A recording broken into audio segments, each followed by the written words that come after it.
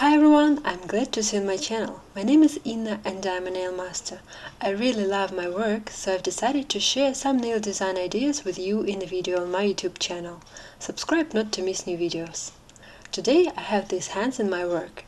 The coating here was holding for too long. The correction should have been done a long time ago. The client fully realized everything, but due to life circumstances, she was able to come to the correction only now. Some nails are barely holding on, as there are a lot of detachments. That is the example of what will happen if you hold the coating for too long and do not come to the correction in time. I can say it again and again, but my task is to fix the situation and I begin to remove the old material. I hold the client's nail with my finger so that it doesn't vibrate while I'm working with the bead, and this vibration doesn't cause discomfort to the client.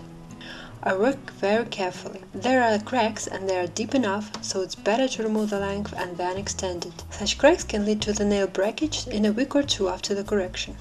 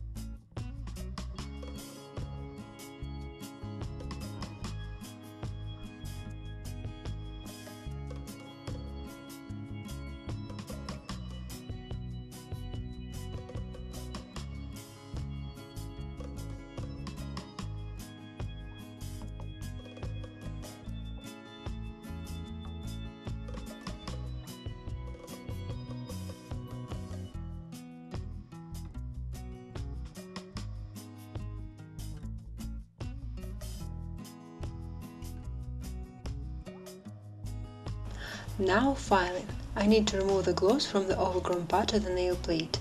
If I leave the glossy areas, then very soon there will be detachments in these places. I also work very carefully with a nail file. I barely touch the nail surface. I do not press on the nail plate and remove the gloss gradually.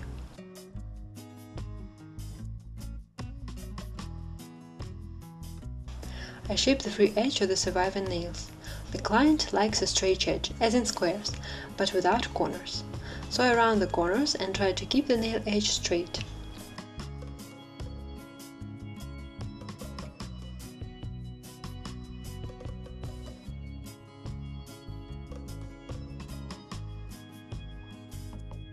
Usually I remove the old material and make a manicure on one hand completely and then on the second. But today I decided at first to remove the old material on both hands to free the nails from the weight of the overgrown coating.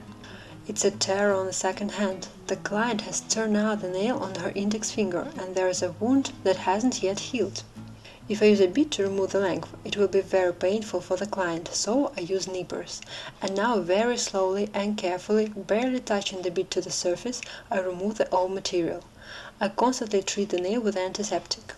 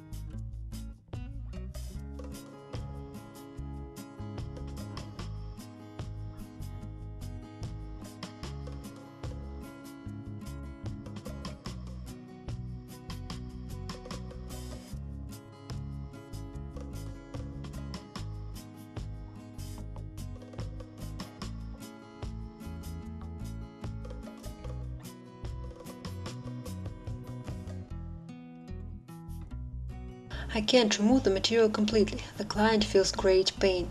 Therefore I leave a thin layer. I cover the nails with a medical plaster, less healing. I will not cover it with gel polish today. Now it's time for the manicure. I move the cuticle aside with a pusher and make a manicure with a bead. I work with the reverse mode. That is, in the forward mode I work on the left side, and then in the reverse I work on the right side. With my finger I constantly pull the client's skin out so that I can see the subcuticular pocket and what else is left to clean out.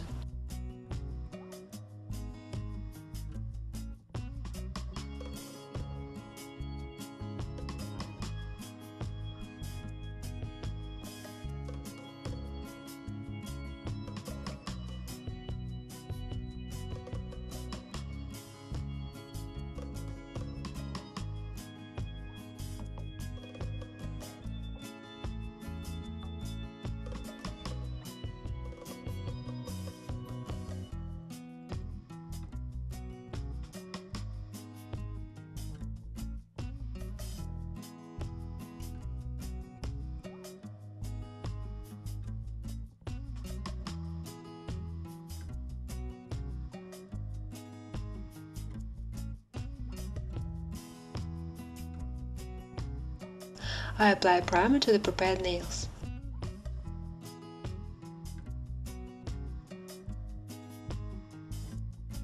Now the base coat. This is a primer layer. I apply thinly, rubbing the material into the surface of the nail. The base penetrates deeply into the fluffed scales and there will be no detachments. Of course, provided that the client arrives on time for correction. I place the foam. Some nails need to be extended and aligned along the length with the good ones. I cut from the points of ingrowth so that the side rollers do not prevent me from narrowing the foam. I build a free edge with a polygel. It's very simple. Polygel doesn't spread, it's very convenient to work with. I sculpt a new free edge like it's plasticine. I make sure that the points of ingrowth are covered.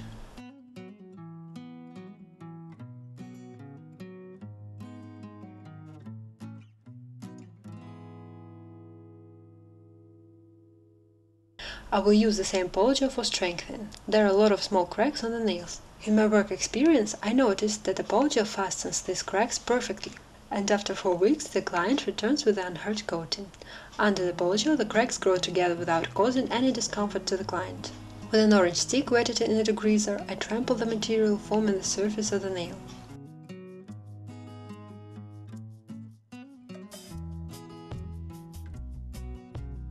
The strengthening is ready. Now filing. The polygel should always be aligned. Even if it seems that the surface is even, then the color coating will show all the defects. I use a bead to pass over the surface and level it. The client likes light colors on nail, so the shade of the polygel will also be the main color.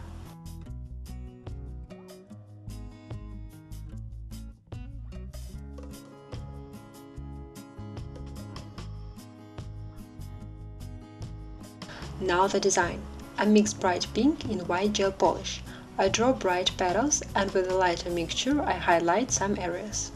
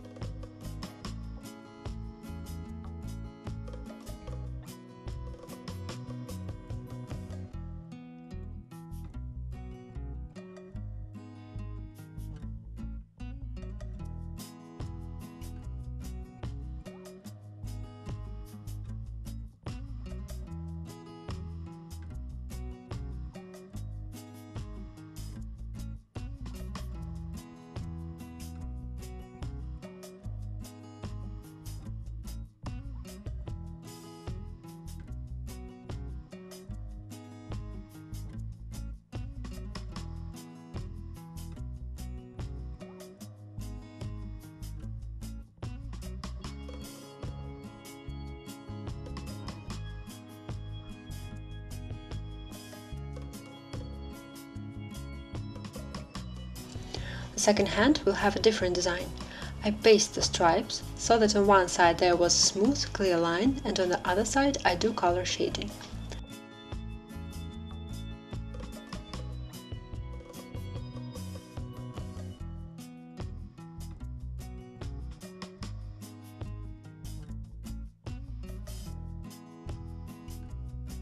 I darken the middle with a pure color, slightly shade the petals.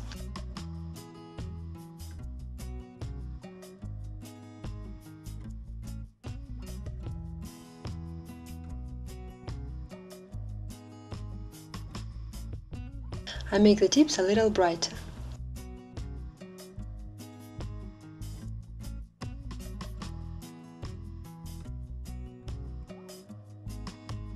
I draw 4 more petals.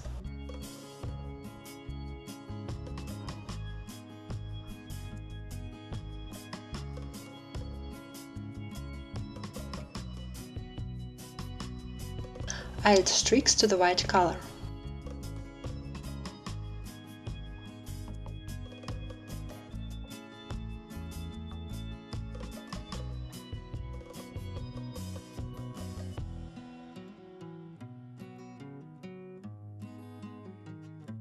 I add some ribbons to the design. They're on adhesive backing, I just stick them on. I cut off the axis in such a way that a millimeter remains from the cut to the edge of the nail. Then the ribbons will be completely covered by the top coat and will be holding until the next correction. I mix black gel polish in the top coat and darken the middle.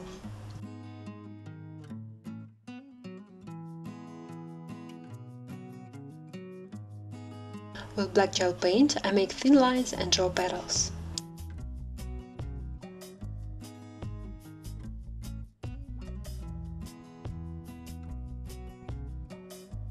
I cover all nails with the top coat. I thinly outline the design with white gel paint without a sticky layer.